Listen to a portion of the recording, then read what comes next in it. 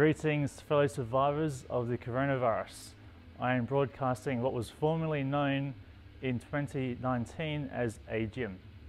Now, this video is going to be a review on the Aussie Strength Bow Bar. I also have, in comparison to that, the Kabuki Duffalo Bar. Now, this bow bar is good for those who have any issues with shoulder mobility, because where the bar sits on your back, your hands can be a little lower, so it's a little more relief in your shoulders. It's also good for bench pressing because you have a further range of motion to travel if that is what you would need. So if you're holding the bar here, whereas a straight bar would come to your chest here, you got another few centimeters there to stretch. So there's two uses there. The third extra benefit to a bow bar is the instability, because the main point that you're contacting it, whether it's from here or benching from there, because the weights are below that point, they'll be shaking below you. So you get some sort of instability there to control. So I'll sort of demonstrate. See how it sort of shakes a bit? That's what I'm talking about. Now, this bar here is made in China. It is 20 kilograms, whereas the Kabuki one is made in America and is 25 kilograms. Now, the biggest issue with this bar is the center knurling. That is my biggest gripe of it, and that is why I invested my money into buying the Kabuki bar, the Kabuki Duffalo Bar, which is just far more superior than this one. Now, first of all, let me just break it to you guys. Size doesn't matter. This center knurling here is only 4.5 inches. Do you want to go around saying 4.5 inches is enough? I hope not. Whereas in America, their knurling is 12 inches. Now, I haven't used this bar for a few months because it's just giving me the shits of how thin the knurling is. The issue with that knurling, well, the issue with the bow bar, well, it's not an issue, it's actually a good thing, but bad in this case with no knurling, is because the bar is bowed. When it is on your back, instead of a regular bar where the main pressure will be right in the middle, you're actually increasing or distributing the weight of the bar over your whole back from here to here.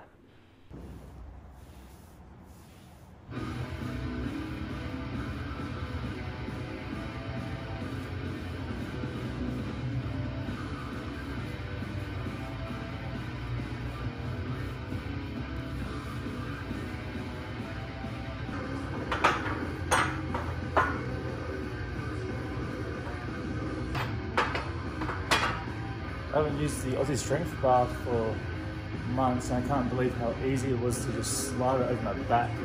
So I'm going to try the same thing with the Kabuki Duffalo Bar now. See how much it grips.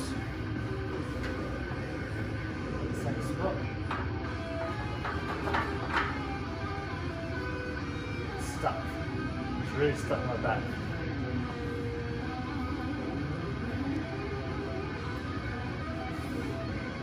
Remove it.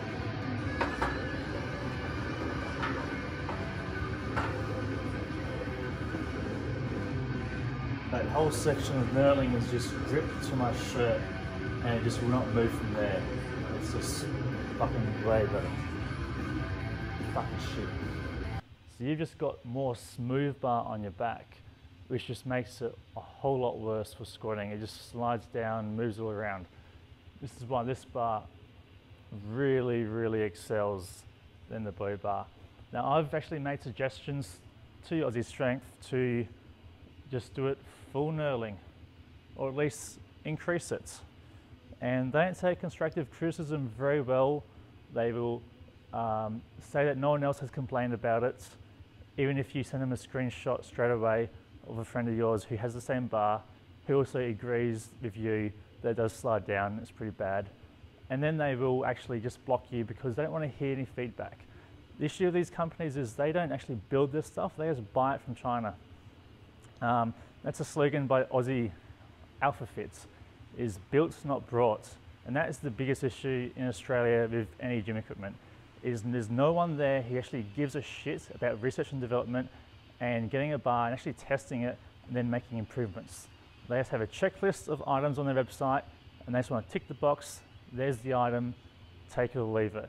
If you give them any criticism back, they're not very happy with it because they don't actually have any pride in their equipment, obviously, if this is what they're putting out. And this is why it's hanging from the monolift, because if someone honestly says they put some research and development into this bar, they should be hanging from a monolift because it's just really bad. It's, you know, I can use it for a few months and point out all these flaws in it and suggest improvements, and you get blocked, and later on they actually implement those changes. So there's my paycheck, because whoever you got sort of designing this ain't worth the cookies. Anyway, so that's the biggest issue, and I haven't used it for months, and when I did use it today, I couldn't believe how much I could just move the empty bar on my back. I couldn't feel any knurling whatsoever, and I had to just, this is when the Kabuki bar was already put away, so I had to grab the Kabuki bar and try it with this just to feel the difference myself. And this thing, just because it's so much wider and there's all this contact on your back rather than all this contact, it just stuck on the shirt. So let me just show you. So with this bow bar, your back's going to be like from here to here, right? So you've got about 6 inches on this side, 6 inches on this side of smooth contact. And the only knurling is 5 inches, 4.5, 5 inches. So out of 15 inches, so was it 6 I said? 6, 6, that's 12, 16.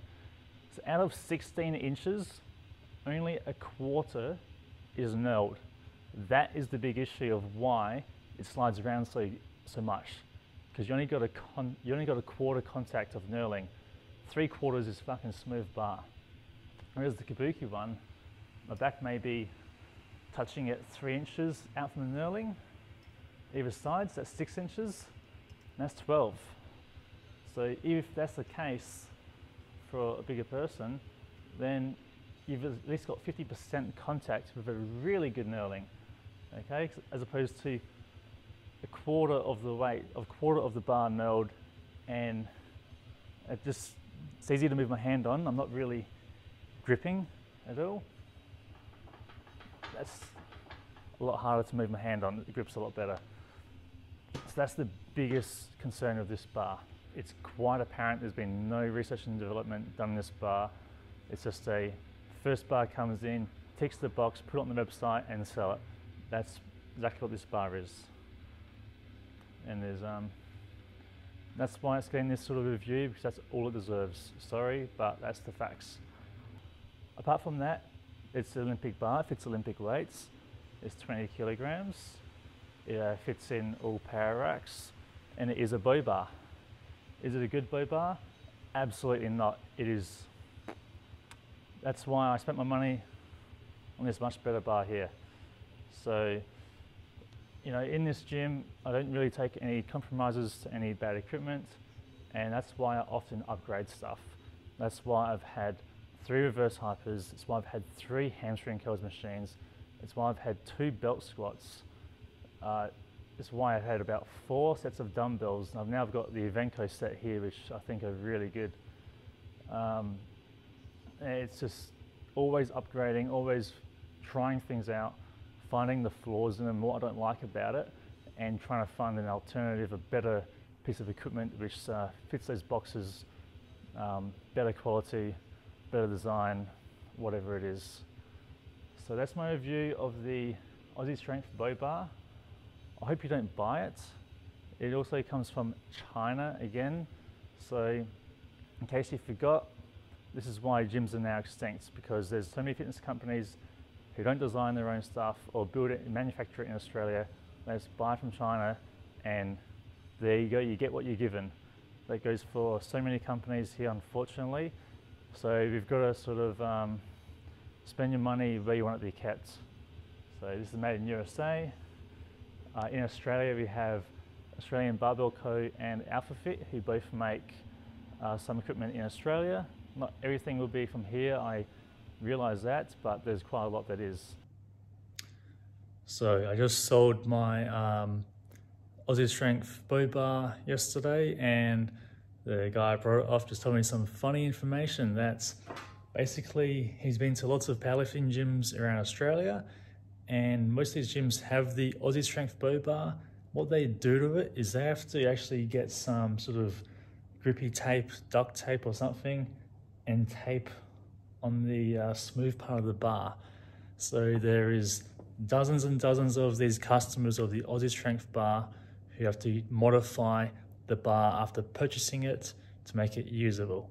So I hope that information sort of brings you to the decision of how far some companies go into actually delivering a good usable product to the end user, and how some of them actually don't go that far at all to doing that, which is why this bar is the best, the Kabuki Strength Duffalo Bar.